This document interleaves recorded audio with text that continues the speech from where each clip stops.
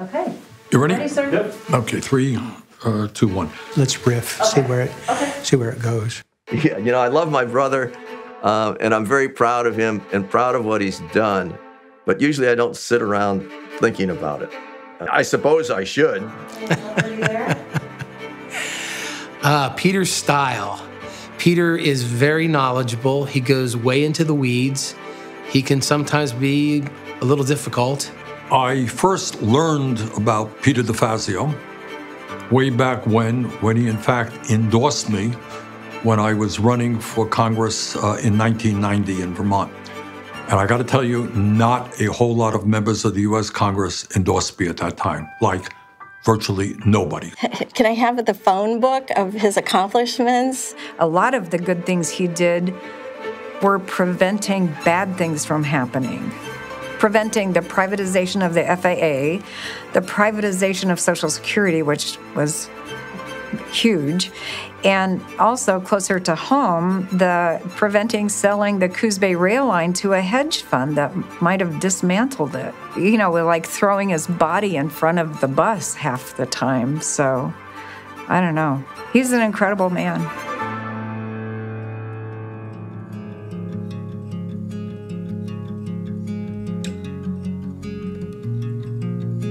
Peter DeFazio grew up in the 1950s in Needham, Massachusetts, a suburb of Boston. Peter and his older brother Michael learned the importance of public service from their mother, who was a librarian, and their father, who was a naval reservist, a high school teacher, and a wrestling coach.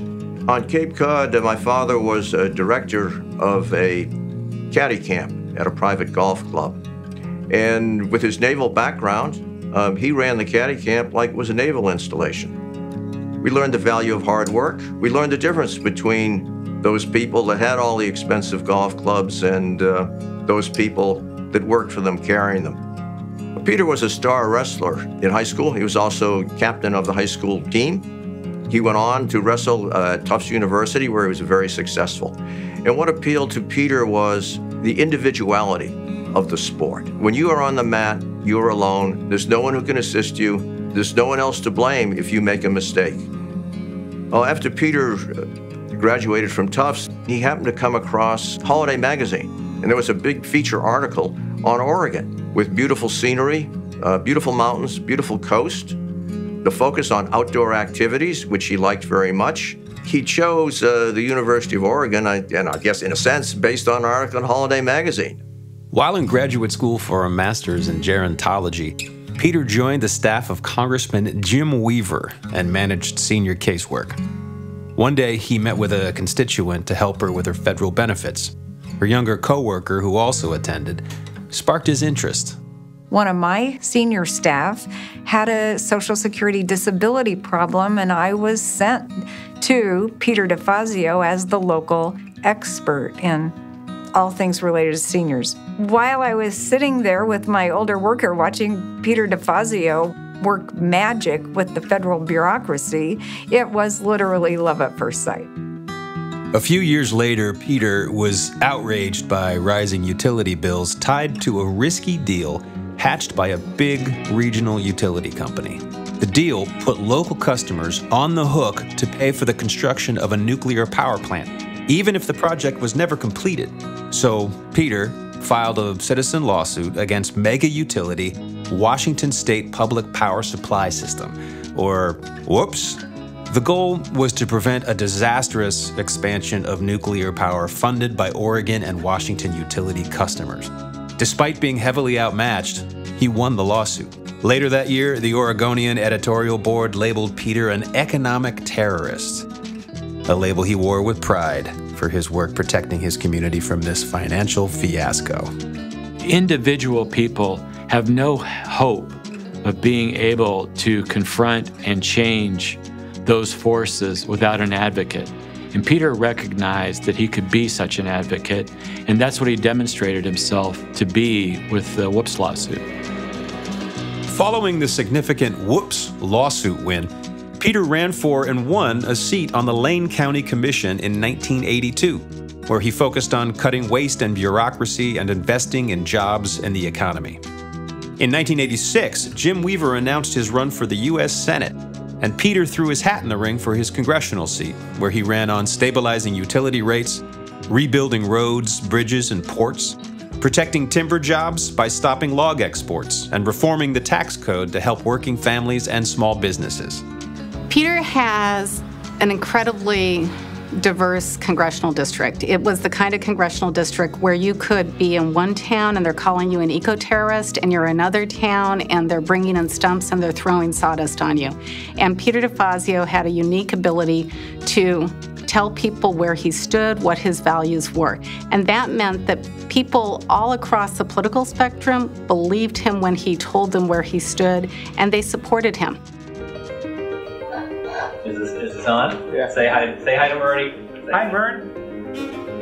In his second term in Congress, Peter delivered on his campaign promise with a huge legislative victory, banning the export of unprocessed logs from federal lands and protecting Oregon jobs, a hallmark of Peter's career. If we stop shipping all logs to Japan tomorrow, within 30 days, they'd be back over here buying that finished volume from us because there's no place else they can go for what they want. This is the largest timber producing district in the country.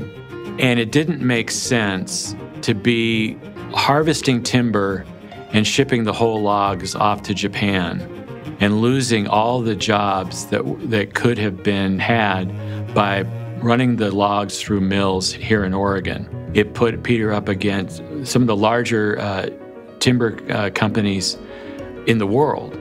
He just took the fight on. They have declared war on the Forest Service. Well, it's a war they won't win. In the 1990 Ag Bill, Farm Bill, Peter offered an amendment to create some national standards, organic standards.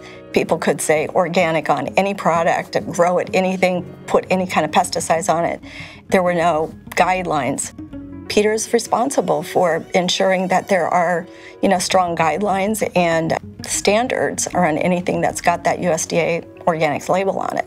Peter DeFazio spent his career serving on the House Transportation and Infrastructure Committee, becoming chair from 2019 to 2022. He served 27 years on the House Natural Resources Committee, including 2 years as the ranking Democratic member, as well as a stint on the House Homeland Security Committee.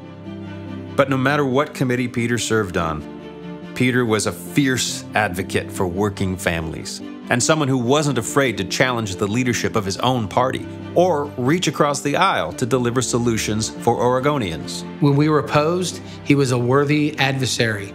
When we were on the same side of the issue, he was a great ally. We passed a piece of legislation on every mode of transportation while we worked together. The Water Resources and Development Act, which for 20 years had passed every 2 years in Congress. Peter, I know, worked closely with my father on that, and so proud of him for doing it, and so good for America to have those dollars going for their intended purposes, and that's to rebuild our harbors in this country. Peter's political hero is Wayne Morris, the fabled Tiger of the Senate. Well, Peter has earned the nickname Tiger of the House. He has been tireless in his advocacy, he's been fierce in his defense of Oregon values, and he stands up to injustice wherever he sees it. One of the things that we did together way back when was create the Progressive Caucus back in 1991. And the purpose of the caucus was to kind of focus on the needs of working families in this country. What always impressed me most about Peter was he was very much on the ground. We worked on issues of war and peace together, job creation. We worked on issues of trade. Peter has delivered for Oregon $1.3 billion of late for our infrastructure, for roads and bridges, for broadband, things that are going to make a difference for Oregonians for generations to come, and particularly help rural and small town Oregon. It's been his passion, and he's delivered. Chair DeFazio has a great deal to be proud of when it comes to the way he's shaped American transportation. We're talking about a leader who has been in public service for 36 years and whose fingerprints are on so many of the achievements of modern American infrastructure and transportation. After the Boeing 737 MAX aircraft was involved in 2 accidents that killed 346 people overseas and led to the worldwide grounding of the aircraft, Peter DeFazio launched an 18-month committee investigation. Peter's investigation found evidence that Boeing executives put profits over safety and pushed a flawed airplane through the regulatory process. Over the course of the investigation, Boeing's CEO resigned, and they paid more than $2.5 billion to settle criminal charges. Peter went on and crafted legislation that was signed into law to reform the airplane certification process to strengthen safety and accountability so this never happens again.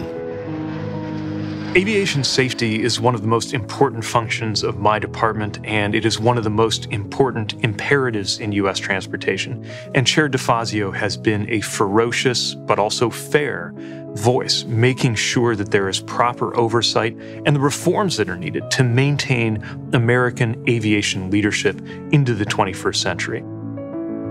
There isn't enough time to be able to enumerate all the areas that Peter has been effective protecting special places, whether it's Steens Mountain, Oregon Caves, the Devil's Staircase, our wild and scenic rivers. These are areas that Peter has fought to protect because they are special to Peter. He's experienced them. This is how he regenerates his soul, and we're going to benefit from it for years to come. Chair Peter DeFazio is a relentless force for progress. Throughout his nearly 36 years in the House, he has been a deeply respected leader, a passionate fighter for Oregon and the Pacific Northwest, and a champion of sustainable, smart, green infrastructure. For Oregonians, his legacy is enduring. He will have left a lasting mark on natural resources policy, on infrastructure investments throughout the state, and in the hearts and minds of people.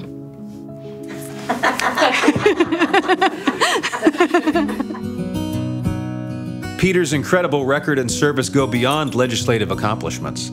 He refused every congressional pay raise, instead using those pay raises to fund scholarships at 5 southwestern Oregon community colleges. Over the years, Peter contributed over $400,000 toward 286 scholarships for hardworking Oregonians wanting to further their education. Over his career, Peter DeFazio cast more than 20,000 votes, and he logged over 6 million miles commuting between Oregon and Washington, D.C. He regularly held over 20 town hall meetings every year across the district to hear from his constituents, and he never left until every question was answered. Peter walked picket lines with union workers. He led marches when the community was calling for justice, and he brought the community together after the 2016 election when the world felt so uncertain. Peter DeFazio spent 36 years in Congress fighting for us. His impact in Oregon and across the country will be felt for generations to come.